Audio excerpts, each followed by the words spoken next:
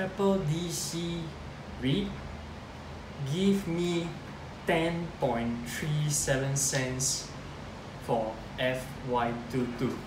Hi, my name is Min An. I am a REIT investor who use REITs to build my parents' retirement portfolio. As of recording, I am a Keppel DC REIT shareholder, so whatever I'm going to present, please do your own homework and practice independent thinking. By the end of this video, I just wanted to share with you through this journal of how I reached 10.37 cents for the year FY22. So let's head straight to the juicy parts.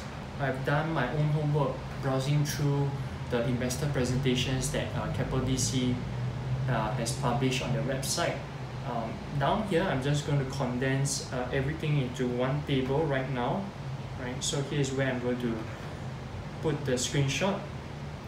This table documented the latest 6 business developments in Data Centre REIT East DC, which was subsequently renamed to Data Centre Campus, the Amsterdam DC, the Eindhoven Campus, the Guangdong DC, the M1 bonds, and recently the acquisition of London DC.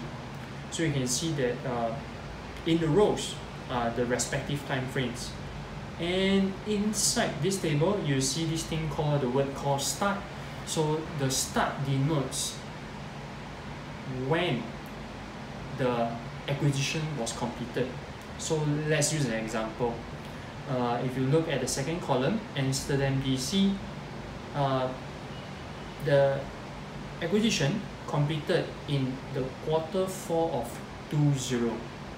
So that means that in order to fully recognize this new business development into the books of Keppel DC, it will take at least a year. So by the end of Q4 21, the contributions by Amsterdam DC would have been fully accounted. So using this concept, that is my logical method and systematic framework and step-by-step method to determine if Keppel DC has declared 9.851 cents at the end of Q21, right?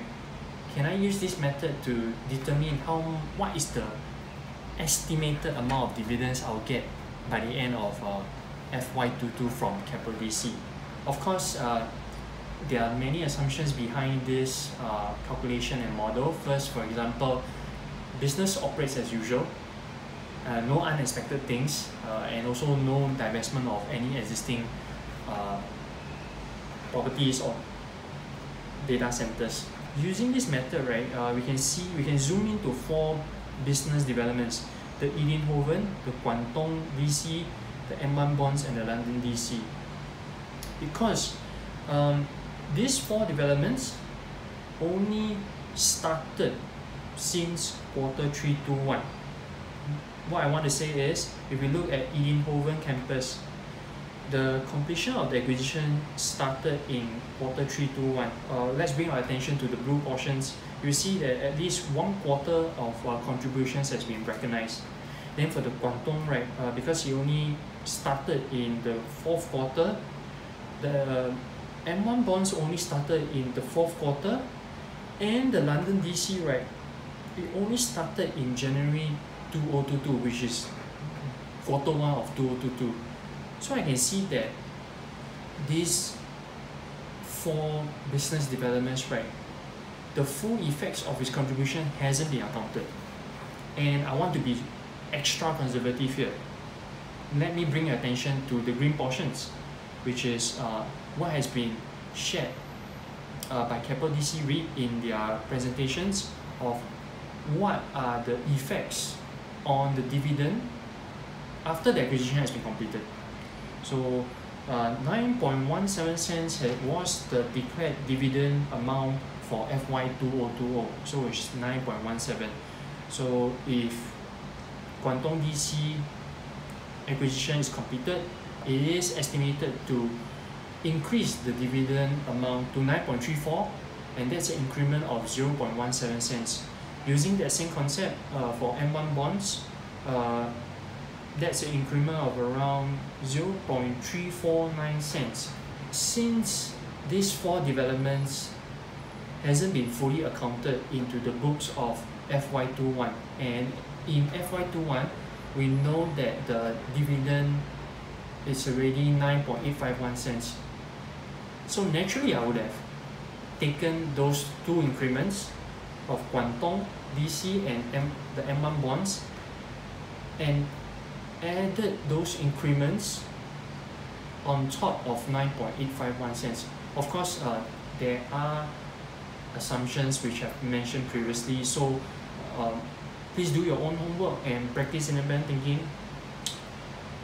Those increments that would be added on top of 9.851 cents, right, that would have brought me to 10.37 cents for the full for the financial year of 2022, right. I excluded the contributions of Eindhoven and the London DC, so I feel that my calculation could be a little bit conservative, but I always remember two rules. Rule number one, never lose money. Rule number two, remember rule number one. So I feel that I am kind of conservative with my calculations, and that is how I arrived at 10.37 cents that could be given by Keppel DC REIT in FY22. I hope that the business itself will continue to grow, and that's what I wanted to do in this journal, just to share with you my thought process. If you enjoy my thought process, do let me know in the comments below your greatest takeaway. And if you truly enjoyed the video, smash the like button and so that you can subscribe to the channel, so that you receive notifications when I do my next business update about Keppel DC REIT. So this is where I'll end off, and I will see you in the next video.